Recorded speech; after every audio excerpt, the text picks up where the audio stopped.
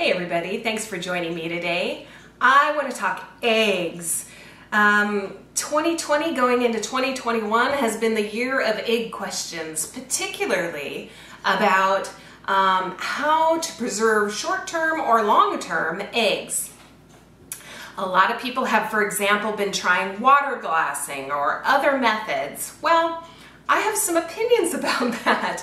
I've had chickens for many years, and I've tried a lot of different ways to preserve them, both long-term and the eggs, not the chickens, long-term and short-term. And I'm hoping that what I have learned will help you, and maybe you'll get some different ideas on how to go about storing your eggs. There are two important things, maybe three, to understand before we get into how I prefer to store eggs. One is that when a chicken lays an egg, it has a natural coating called a bloom. And the purpose of that is to help protect the embryo inside the egg from bacteria. It's like a coating that allows nothing to get inside the eggshell that could harm the baby chicken. And so if you wash your eggs, they are not going to last nearly as long as if you don't wash them. That coating, even if the outside of your egg is dirty, that coating is actually protecting the part of the egg that you eat.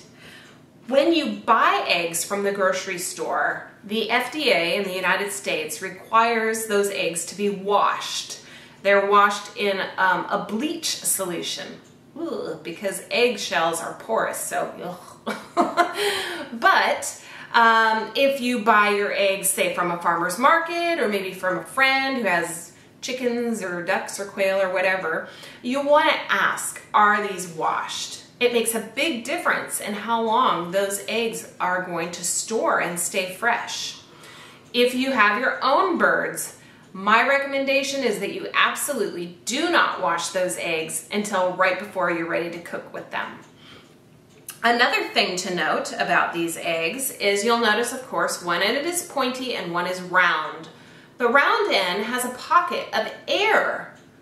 The reason you want to store your eggs not in a bowl is okay for short term. If you're wanting your eggs to last a long time, you want to store them pointy end down.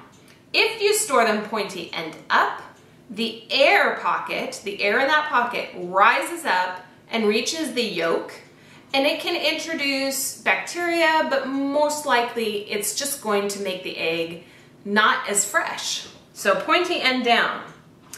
Another important thing to remember is if the egg is cracked or chipped or anything, it really should be disposed of right away. You should not be eating it. Sometimes they let my dog eat it. You could let the chickens eat it. You know, I would recommend breaking the eggshell completely and disposing of the eggshell, because they can learn, oh gee, eggs are yummy, and then start eating their own eggs when you don't want them to. The reason for that is, of course, once that shell is broken, you can introduce bacteria. Obviously, that is not good just generally, but it's really bad if you want your eggs to last a while. Okay, so let's talk about containers. So I just like to use a cardboard container. I like the 18 count. That works really well for my family. A 12 count it fills up just too quickly and takes up, it seems like, more room in the fridge, you know, stacking them high. 18 count works for us. I like the cardboard because it lasts a long time, but then when it finally starts falling apart, I can just throw it in the compost pile. That said, some people prefer the plastic containers that are larger that you can buy online. Completely a matter of personal preference. It doesn't matter what kind of container you use as long as it's not a bowl, like I mentioned, for long-term storage. So the way I like to do it is I come in from gathering eggs and I put the eggs immediately in a carton, and I have a carton in a separate section of my fridge, just on a different shelf, that I'm in the process of filling. Okay, so that one I know is I come in from the chickens or the quail, I can just pull that out, add eggs to it. When that one is full, it goes to the bottom of a separate pile of eggs or stack of eggs in my fridge. And that way I know when I'm cooking, I'm just going to grab the egg carton that is on the top, and I'll be using the oldest eggs first. Now, you will experience, I don't have any super bad dirty eggs. Well, some of these aren't too great, but you can take a peek here. So it's winter, and honestly, eggs often come back dirty, even when you keep the bedding nice and fresh. Some of that's mud, some of it's poop. Let's be honest. I've had people say, oh, I can't believe that you store poopy eggs in your fridge. Don't you ever get sick? Well, the answer is no, because I keep them in a carton and they're not touching any other food. It's really important to not wash them, again, if you want them to last a long time. I wash them right before I use them, using running water and a vegetable scrubber that is dedicated just for eggs. Let's see, I think that covers, oh, well, I didn't even tell you how long they last in the fridge like that. They will last unwashed in the fridge 6 months to a year. Yes, you heard me right, 6 months to a year. That's a really long time. And frankly, it's a really simple method of storing eggs that is very effective and better, in my opinion, than a lot of other methods like, say, water glassing, which has sort of seen a revival in popularity this past year or so. Now, you might be saying, yes, but then my fridge is full of eggs. That can be true depending upon how many birds you have and how fast you eat eggs, and whether you're doing other things with them, like selling eggs to friends or preserving it other ways. So I have a couple recommendations about that. Currently, I have a little teeny old-fashioned fridge, and so yes, it gets full of eggs rather quickly. So it's doable, I do it, and currently I don't have any other refrigerator on the homestead, but ideally you would have a separate fridge. And I would just recommend using an old fridge, a used fridge, maybe an old fridge from if you upgrade, or one off Facebook Marketplace or Craigslist or something like that. It doesn't have to be fancy. It doesn't even have to be very big. Most of us can probably get away with just a dorm fridge, and just keep that in your garage. And what about if the power goes out? It's no big deal. These eggs, as you may know, eggs can sit on the counter for a while at room temperature and still be quite safe to eat.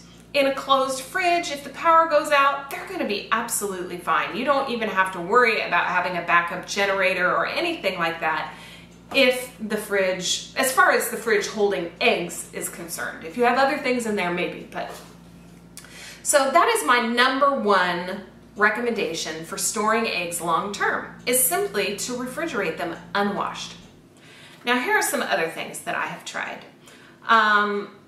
I have definitely frozen eggs, and I highly recommend it. Frozen eggs will last at least a year, maybe 2. It depends on how well you store them. If you put them in a regular Ziploc bag, they're not going to last as long as if you use like a food saver type device to vacuum seal them. And it's a simple way you do that. You just crack them in a bowl, whip them really good so that the whites and the yolks are mixed together, and then pour them into ice cube trays or something similar.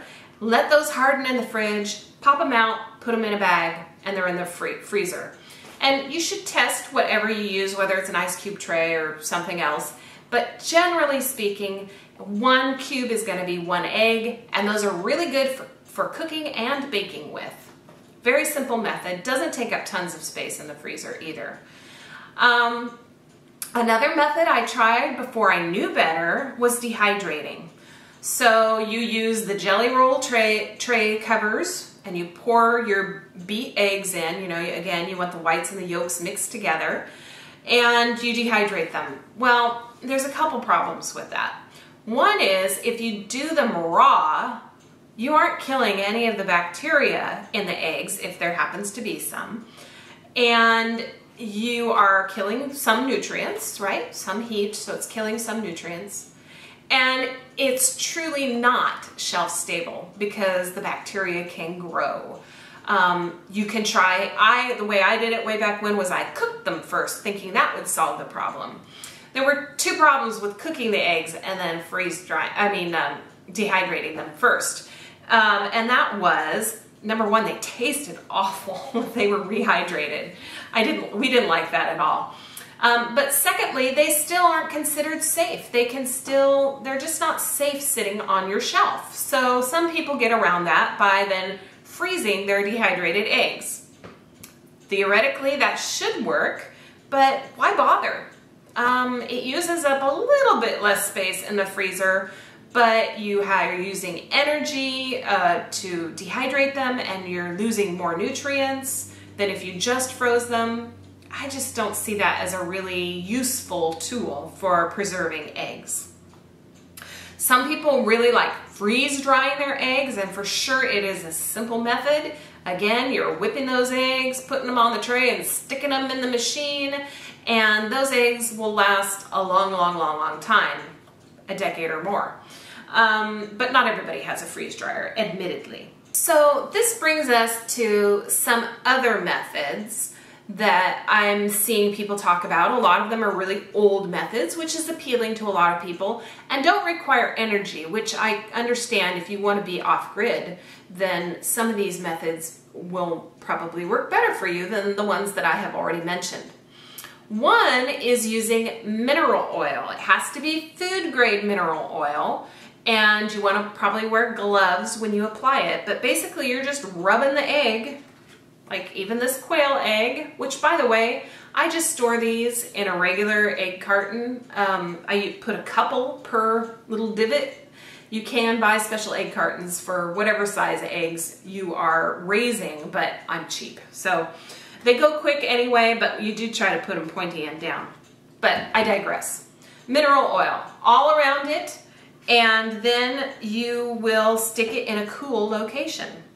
One thing about the mineral oil eggs is you want those eggs to be as fresh as possible. So I would say as soon as you go collect the eggs, you're going to put mineral oil on them, okay? You don't want to go more than 24 hours. Those are going to last 6 months to a year. So you can see already this is not a better method than just refrigerating or freezing unless you're off-grid. Okay, now let's talk about water glassing. So I've seen a lot of people do this incorrectly, so make sure you read up on it before you do it.